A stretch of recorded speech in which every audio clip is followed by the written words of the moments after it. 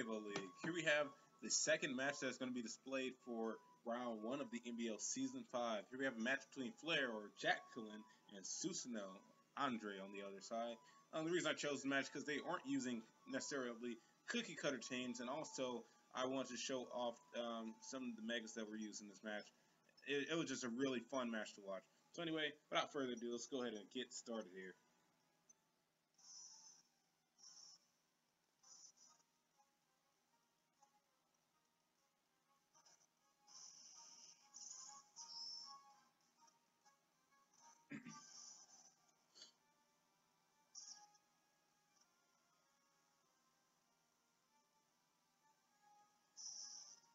Anyway, as we start off, Andre is going to go ahead and go for the Shell Smash from Cloyster against the Grand Bull. Now, obviously, I don't think that he was really thinking about what might have happened if Grand Bull's on the field, since Grand Bull isn't commonly used. But Grand Bull is going to carry the T-Wave, and it's going to get the T-Wave off on this Cloyster, making it immobilized as he goes for the play rough here. Halving these things help. With that, another play rough is fired off, and Cloyster is going to be no more. So just like that, Cloyster has been dealt with by a Grand Bull. A commonly used Pokemon by something not so common. Anyway, with that being said, Gothitelle is going to come out on Andre's side of the field and go immediately for the taunt. As we know, Gothitelle has Shadow Tag, so it allows, basically traps Pokemon on the field until it has been dealt with. So, Grand Bull is stuck here as it goes for the play rough, and it's just going to have to get these spammy attacks off until Gothitelle or Grand Bull goes down. Anyway, this Grand Bull is lasting a lot longer than I would have expected, at least, as he goes for another play rough and lowers his thing's attack. So the bulk is real with this leftover set.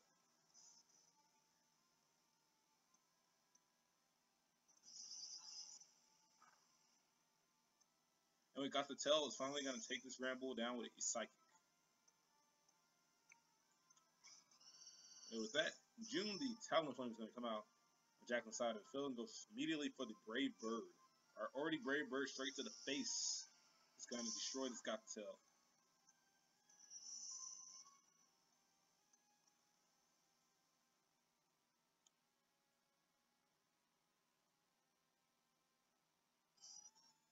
And Susano is going to go for the Porygon 2. Obviously going to be very, very bulky. And Porygon 2 is going to have Gale Wings, which is really funny as it traces this ability. Jacqueline's going to switch into Sweet Buns, the B-Sharp, however you want to pronounce it. And it's going to absorb this Toxic, since he is a Steel type, it's unaffected. That being said, Andre or Susano is going to go and switch into his Charizard, as our Bisharp is going to go for the knockoff. Obviously, this Charizard is not holding anything up for a Mega Stone, and it's going to Mega Evolve into Charizard X this turn.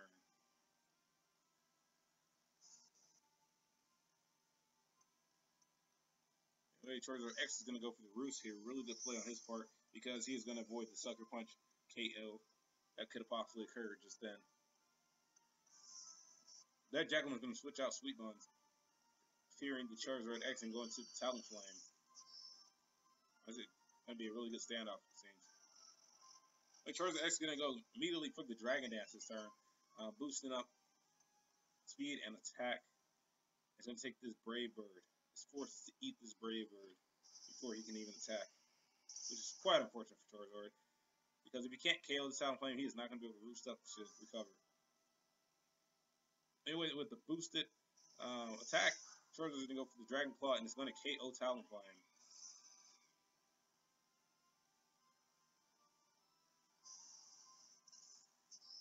Now Jacqueline's going to go into Pollution, the Weezing. And if I remember correctly, I love how this Weezing was used in this match. So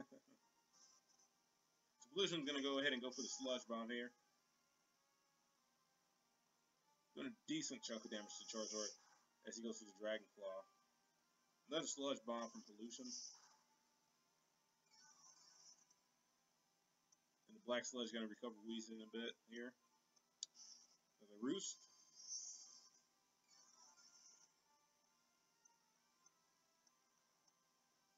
Another Sludge Bomb,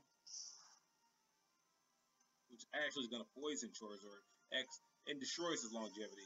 So this Charizard only has a matter of time before it is completely gone.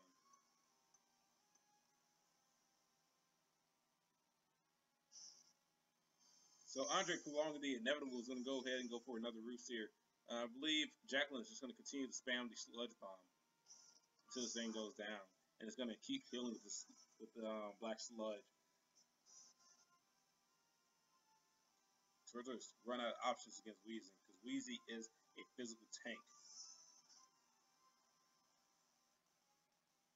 Okay, Susano is going to go ahead and switch to Scolipede here to try to absorb some of that Sludge Bomb power.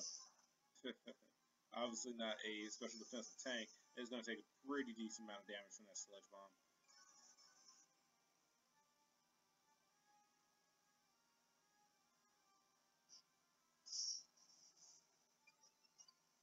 And Scolipede is going to go for the Sword Dance here as Pollution goes for the Will-O-Wisp to cripple this thing.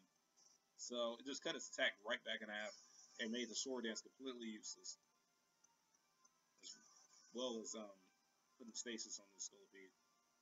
So killing two birds with one stone.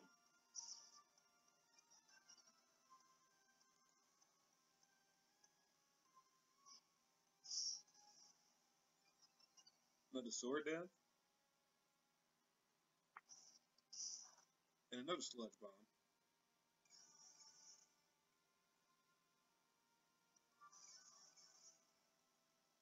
So slow and steady is obviously doing very well for this Weezing.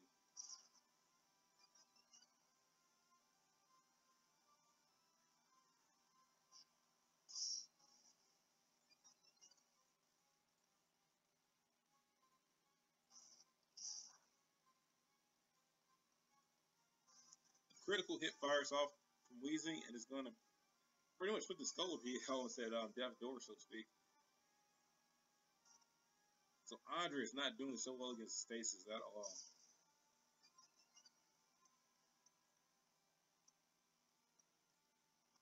It's going to go straight in for the poison jab. Obviously not going to do much at all against Weezing, who's a bulky tank, not taking crap from Scolipede's poison attacks. It just isn't going to happen today, Scolipede.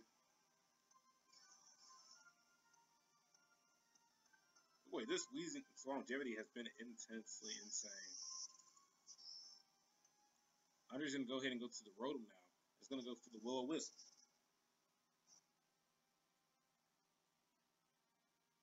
As Weezing is going to cripple the Rotom itself with Will-O-Wisp. Now, probably the best course of action here for the Rotom would have been to go straight in for the attack, but unfortunately, he went for the cripple effect. But he does carry the Hex attack, so I did not realize that. Or I forgot that, I should say. So he does carry Hex, which actually works out quite perfectly for this Rotom here. This is the same amount of damage to the Weezing, almost KOs it there.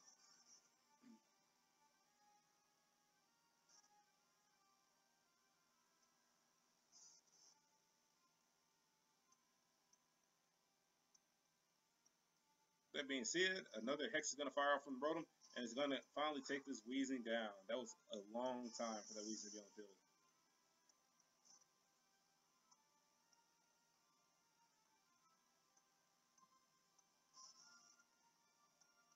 Anyway, with that, Jacqueline is going to go ahead and go into the Laxarus, the Mega-Ampharos, which I've not seen one of these in quite a while. So I was really stoked to see this Pokemon on the field being utilized in the way that it was.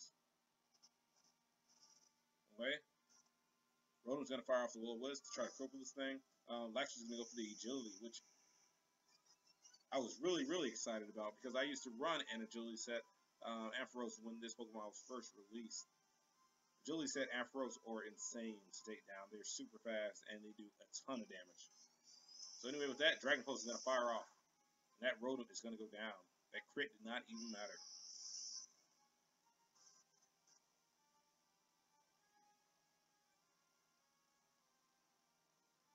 Wait, Andre's going to go into the Porygon 2.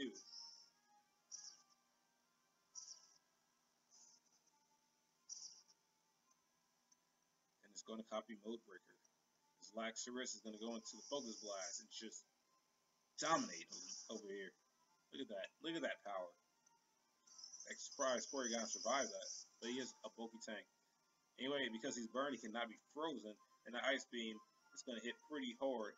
But that agility is going to make this Ampharos insane as it takes out this Porygon too. If not for agility, Ampharos would not be as powerful as it is. And last but not least, Charizard X is going to take the field again as the Dragon Pulse fires off. And Charizard X is down.